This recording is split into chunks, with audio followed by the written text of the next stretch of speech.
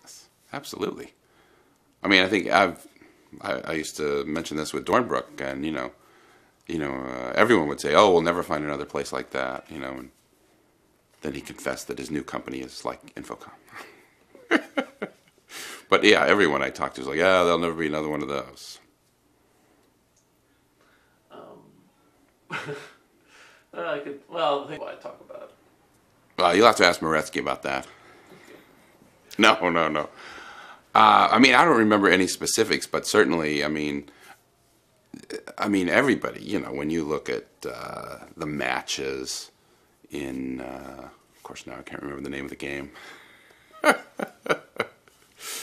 Is it Suspect, though? Is it Suspect? Well, like the pills and Suspect and those things. I mean, the detail was in there. I mean, that's what really made the games, and, and somewhat added to the quality of them. When we went to that sort of one-size-fits-all packaging, I mean, I think we definitely lost something, but we had to play the game to get in the stores. I mean, people were not going to take a box like Suspended and put it on the shelf and, not, and only be able to put one on there where they could put in, 12 Mario Brothers or something. So, I mean, in a way, I don't know if, we should have been true to ourselves and just kept on packaging the games the way we wanted. But perhaps they never would have made it onto the shelf had we done that. So I don't know. Also, as far as, treating it like we were in the book business, I mean, I'm not sure certainly everyone was comfortable with that. I mean, it seemed to make sense that we were in the book business and we should be going in these different genres. But I think there was certainly some of us who thought, no, we're in the game business. I mean, I didn't think of it so much as literature as we're selling games here. This is, they can go read books, but they're doing this for something different. And I don't know. I'm sure not everyone felt that way, but I really saw it more as, this is about puzzles. So, I take it parties. Let's have these events. Oh, absolutely, yes. I mean, it did take on a life of its own. I'm not really sure how it started, but like when Activision bought the company, we had a wedding. And so we, mapped out the whole thing, printed up invitations. So we were always doing stuff like that. We did, or anything. I think I'm not sure how other guys did it, but I would just kind of find myself going room to room,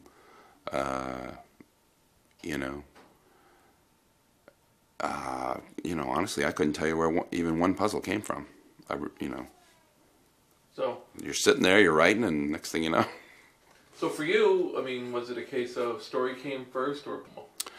No, I mean,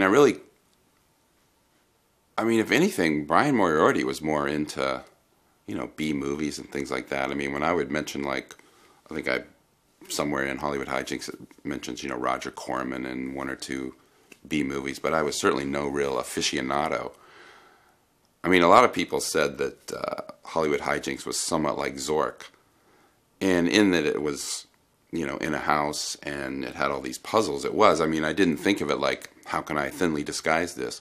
But it really did work the same way in that by using these movie props, I could kind of make up things that didn't have to, necessarily work a certain way. They could, do whatever I needed them to do because they were movie props. So, it kind of gave me the same license. When we would talk about writing games and you'd say, oh, gee, a mystery, you're in the real world and you have to account for everything, whereas, some of these other genres just happens because that's what happens in this land or whatever. So even though this was, supposedly taking place in the real world, you're in the haunted mansion filled with B-movie props and they can do anything. So it kind of freed me to create puzzles, just about any type. So. John Pallas mentioned something where one of the playtest parts of the company. Well, I mean, there was always friction, I would say, between the implementers and the marketeers, as we referred to them. I mean, I remember getting like the first version of the booklet that was going to go with the game, and and it was supposed to be like a tabloid. And I read it, and I was like, oh my God, I just felt like, that this stuff should be more, game related or something like that. So, you know, I ended up rewriting a lot of it, but who's to say mine was better than theirs? I mean, so, you know, some of my stuff got in, some of theirs. But, I mean, I don't know. I mean, it was different with different implementers. I mean, I think they had a vision of everything. I mean, I'm sure Steve, you know, would ideally wanted to do everything from every feelie to every, you know, word in the manual. You know, I mean, a tabloid magazine was certainly the right idea, you know. Was this just a case or anything like that? In the last 22 years, I've gotten one email, so. Was it a good email? He sent me a copy of Hollywood Hijinks and wanted me to sign it. But that's it.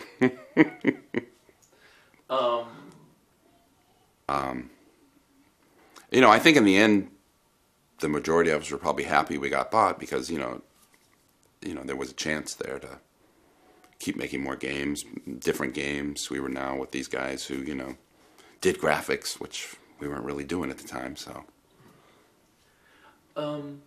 Sure. And in retrospect, I mean, not that you could have foreseen what Microsoft would do, but clearly nothing was going to withstand the onslaught of whatever Microsoft wanted to do. Now, whether they would buy Cornerstone and take it in the desert and bury it, or, you know, adapt it as their own or something, had things gone that way, but I don't think anything would have stopped Microsoft. Right. The Excel spreadsheets would have had a CNR extension. Yeah. Speak a little bit to Mark Blank about Cornerstone, because he was talking. Did he tell you? So this was years later. He and I are working together in Oregon, and I want to say 1989, about, or maybe a little later. Maybe 89, 90. And he goes to the dentist one day, and he's sitting in the office. He looks up on the shelf, and there is a big blue box. His dentist used Cornerstone and loved the product. Well, Mark's attitude on it, if I recall this correctly from the interview, was basically I haven't talked, believe it or not, I have actually not talked very much to implementers about Cornerstone. Mostly because everything I've read up indicates that it was kept so separate from everybody that it was just...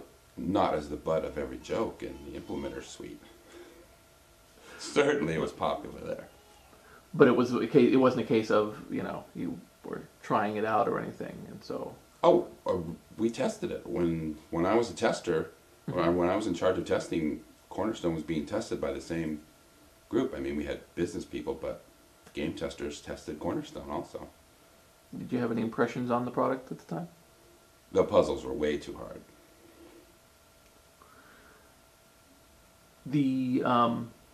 That situation.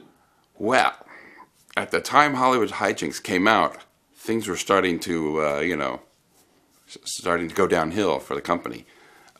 Cornerstone, I think, had been out a while, the business product, and it wasn't a huge success. So, you know, Hollywood Hijinks was kind of one of the last games that maybe had some marketing behind it. We kind of ran out of gas somewhat after that. I mean, there were still, games came out and they got publicized, but in Las Vegas. Mm-hmm. Yes, we had a party at Liberace's house, and then they had rented a mansion where they had the kickoff for, I believe it was Suspect. With the letter, Well, one of the things we did when Hollywood Hijinks came out, which was, I think it was the first time we did it, was called Marathon of the Minds. And we went around to various science museums throughout the country, and they would grab kids from various high schools, and they would all play overnight in a science museum competing on to play Hollywood Hijinks.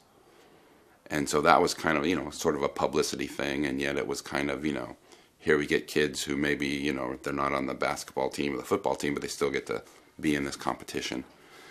And, we traveled around. Pittsburgh, out in Los Angeles, San Diego, quite a few different places, yeah. I didn't know Moretzky didn't like Vegas. I got the impression from him he just doesn't liked Really? going to Vegas. I remember him, one of the first ones we went to was Chicago. And it was, the company was young, and I think we took like more than half the company to this, I don't know if it probably was CES. I don't know if it had moved to Vegas permanently by then, but it was a big, big convention there in Chicago. He was definitely at that one. Right. I think there was one that he mentioned, or what else that you give, or anything like that.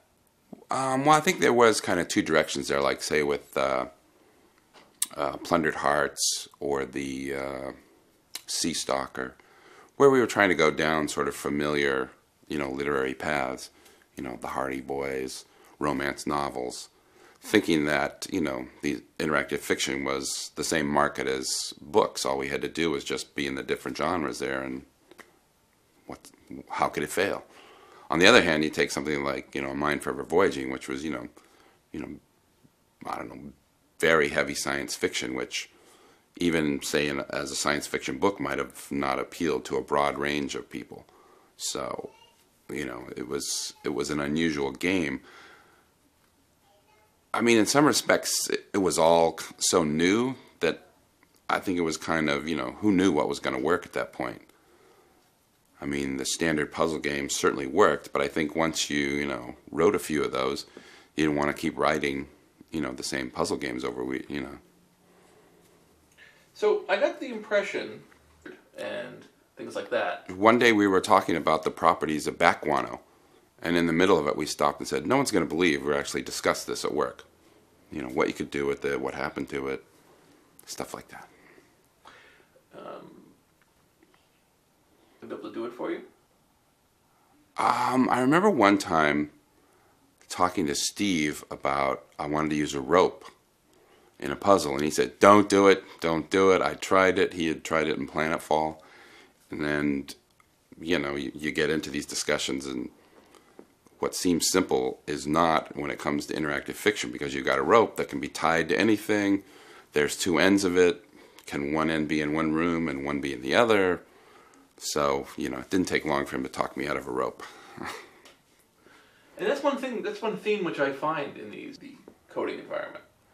Well, I would say unlike most of the implementers who actually learned, I mainly just ran around the office groveling most of the time. I mean, I could write the basics, but when it got to something complicated, I was generally on Moretsky or Lebling's doorstep. It's usually the way it worked. Was there did it at a meeting, or? No, actually, the idea for Hollywood Hijinks came from a tester, Liz Jones. It was her idea to, come up with a haunted house type scenario where you stayed overnight. I think it's from one or two movies had the same kind of premise. And then it just took off from there with, creating this character, Uncle Buddy, and, his whole life in B movies and things. So a game. Well, I think among game testers, you're always thinking that, you could write a game or you'd like to start one. So there was always ideas kicking around for different types of games. Tom Bach, who was a summer tester when he was 16, his father was, at the time, the president of Harvard, and he came to work for us. And one summer we took Zork and rewrote some of the text from that as sort of an experiment to see, what we could get it to do. And at first, we weren't even changing the code. We were just rewriting text just to see, what would happen. And he ended up taking that and turning it into a game that unofficially circulated around. It was called Zoc, for Zork and Bach combined there. So that was what kind of got some of us going. He and I and Jeff O'Neill worked on that. So, in testing? At one point, we were pretty large. When we moved to the new building, there might have been 8 or 9 people. Mm-hmm. And then with every game, towards the end, we would do 2 rounds of outside testing, where we would mail it to, 15 or 20 people outside just to get another, bunch of eyes on it. And how were they chosen? People who had written to us, mainly. You know, if they read something in the New York Times or had sent in a good letter, and you could tell they were into the games. I mean, there were some people who did some very exhaustive testing and, were very top of my head. But, I mean, obviously the stories were pretty much done. We weren't going to say, hey, this doesn't even make sense. It was more smaller things, or like logic things that we thought maybe didn't make sense, or, no one's going to get this puzzle because it's just too hard, there's not enough. And they would, maybe go back and change it. But basically you kind of, a lot of times it would be a consensus, did you think it was too hard? Did enough people think it was, just right? That type of thing. But as far as, I mean, the implementers were different. I mean, some of them were much more likely to take your suggestions, whereas others were, like Mark Blank was famous for, on the bug sheets, you would write down what the problem was, and then there was a small section where it would say resolution, and Mark would always, not always, but often write in nit, as if you're just nitpicking on that one, And I mean, some of these books, I think Steve Moretsky still has, thick binders of all the bug reports. So, I mean, some of these games, there were thousands of bugs. So I'm sure at some point you got a little fed up. The one, for most people, becoming an implementer. Well, for the first 6 months that I was there, I was a tester. And they didn't really have anyone. They only had 2 or 3 game testers at the time, as the company was just starting for the most part. I mean, they had a fair number of people. And then after 6 months, they picked me to be the manager of testing. And so then it kind of went from there. And I don't remember how many years, but it was at least 3 or 4 years before I moved on from that. So we went through, a lot, tested a lot of games in the meantime. Was there a case in testing? Going to lead to. But, and having played their games, I figured this is probably going to be fun, so. What are you basically up to? You grab your stack of bug sheets and you start playing the game. And you're looking for everything from misspellings to, bugs. You try everything twice and, you get the response of you pick something up and it says you're now holding the gun, and then you say pick up the gun and it says you're now holding the gun, so obviously something's wrong there.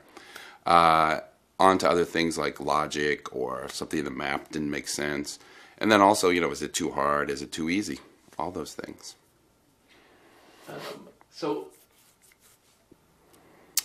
Surprisingly, it was just answering an ad in the Boston Globe. I was working in a lumber mill, and I had moved here about 3-4 months previously from Los Angeles with a buddy of mine, Jeff O'Neill, who also ended up working at Infocom. And I saw an ad in the paper for game tester for Infocom, and I had played their games before. So I applied for the job, and a few weeks later I was out of the lumber mill and testing games. Now, when you first walked in with the game testing, do you remember